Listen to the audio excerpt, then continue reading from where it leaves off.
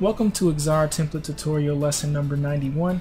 In this Xara Web Designer MX Premium version 8 software tutorial, I'm going to talk about how to embed an external website into your existing website using the iframe.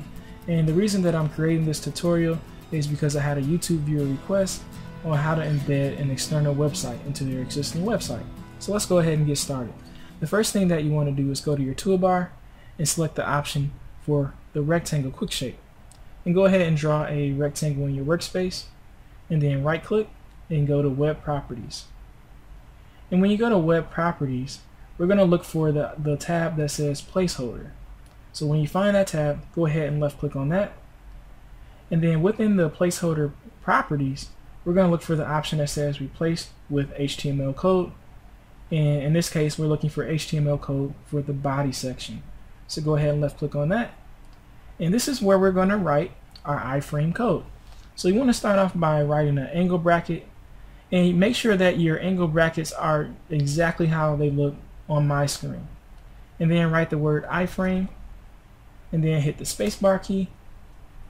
And this time we're going to write SRC. And what SRC stands for is source.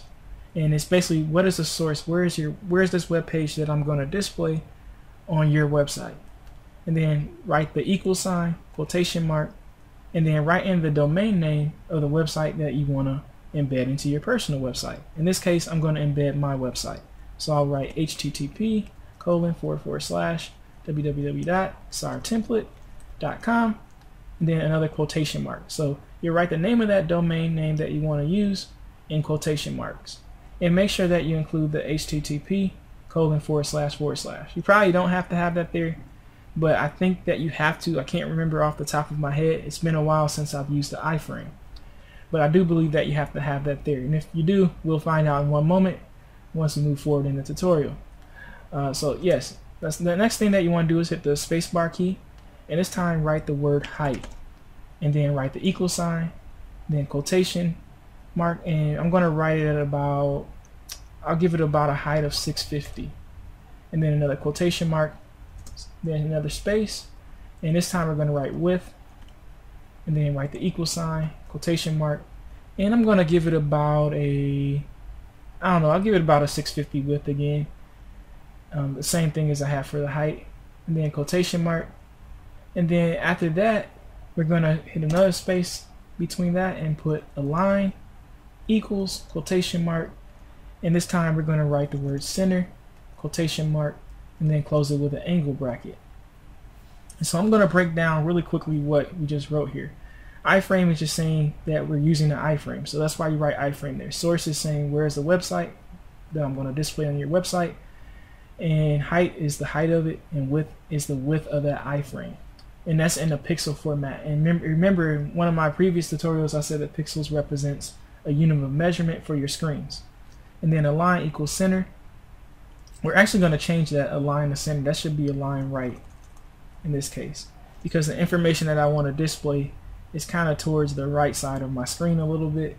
And well, it's not exactly to the right side of my screen, but I want to capture the right hand side of my screen so that you'll see more so towards the center part of the image that I'm going to show. But anyway, let's move forward.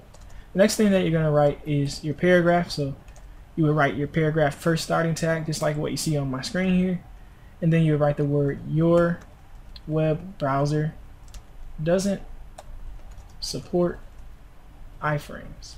And the reason we're writing this is because some browsers may not support iframe, so it will display this text if the iframe does not work. And it's very important that your tags look exactly how I have them on screen. Make sure that you have that / before the P in this last tag here, and then make sure for the starting tag that you have the angle brackets and the letter P exactly the same. And let's go ahead and hit enter and go to the next line, and this time we're going to again write another angle bracket / iframe, then another angle bracket, and this is our closing tag. And the closing tag always has the / before the iframe word. And you see that the first iframe does not have a / before it, and that's because it's a starting iframe tag. And the closing tag for the iframe has a / before it. So hopefully that makes sense to you. So this is what your iframe information should look like. Let's go ahead and hit OK. And then in our web properties option, make sure that you have regenerate placeholder image automatically selected. Go ahead and left click that, hit apply. And this is going to give us a preview in our workspace of what that iframe looks like. And as you can see, you see the iframe in my workspace. I'm going to select the selection tool so that I can move this around. But you can see that we have a scroll bar here, and you can see what content is displayed. But you notice that there's not a scroll bar at the bottom. And you may have to resize your iframe by clicking on one of these resize handles until you're able to see that other scroll bar, if you want your users to be able to scroll around in your iframe that you created. So I'm going to keep adjusting this a little bit until I'm able to see that horizontal scroll bar. And the reason I'm adjusting it vertical is because the horizontal scroll bar is further down, and that's the reason that we can't see it. So I'm going to have to keep adjusting this a little bit more because I made it kind of tall. But eventually we'll see that horizontal scroll bar. Okay, now we can see it. You see there's a horizontal scroll bar here. And I can see that my width is not quite as wide as it needs to be, so I'm going to stretch that a little bit as well and make sure that it's displaying the whole part of the website that it's supposed to. And I created a kind of a big iframe, so you don't have to make yours as quite as big. Okay, now we've got it where it should be. You can see that we can see both of the arrows for the scroll bar, and you see the scroll bar itself. So I know that we've got the full iframe in view. So after that, let's go ahead and hit OK and go to File, Preview Web Page, and you'll see that it displays the iframe. And in this case, you can see my photo slider on my website. And you have the scroll bars in case your users need to scroll around to see where the information is at that they're looking for that embedded website. So hopefully this first part of the tutorial has helped you to at least understand how to embed the iframe.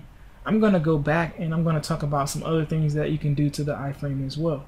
So let's go ahead and close this out, and then right click on your iframe, go to Web Properties, and then go to the Placeholder tab, click on HTML Code Body, and when you bring this back up, one of the other things I want to talk about is you can adjust the height and width. You don't have to use the same values that I use, so enter in whatever value you need to until it matches what you want. Maybe this iframe is too big, then you would reduce the values for height and width.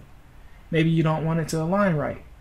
You would just go ahead and you would change it to align left, or you could just delete this whole line right here. I'm going to highlight it so you can see it on screen if I can get it to highlight right. You can go ahead and just delete that whole tag if you want it to stay towards the left. I tried using align center, but for some reason it doesn't work well in Xara. I don't know if it's because of what version of HTML that they use to encode the website, but for some reason align center will not work. So anyway, the other thing that I want to talk about is that you can eliminate the scroll bars. Maybe you've got it in perfect view of how you want them to see that other website that you've embedded. In that case, you would go ahead and right after the line equals right, you hit the spacebar key, and this time you would write scrolling equals, and then quotation marks, no quotation mark, and then that would eliminate the scroll bars. So we hit OK, hit apply, and you're going to see that in this placeholder image that those scroll bars will disappear.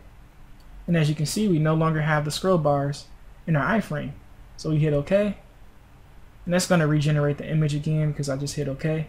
But after that's done, I'm going to show you that we no longer have the iframes. We no longer have the scroll bars within the iframe. So go to File, Preview Web Page, and you'll see that we no longer have those scroll bars in our iframe. We just have a window where we can see part of my website. And you can click on the pictures and stuff, and you can go through the different photos just like you would if you were on my website, except for in this case it's displaying it in an embedded iframe. You can even click on the links, but that probably will end up taking you to my actual website. Well, actually no, it stays within frame, so you'll be able to actually view the website and click on other links right within that frame. I wasn't sure because I haven't done this in quite a while on iframe. It's probably been a few years since I've done the iframe. But yeah, that's how you use the iframe. I hope this has helped. If you have any questions, leave comments, embed, subscribe, or share our video. leave us thumbs up if it was helpful, and I hope that you stay tuned for future tutorials. Have a great day.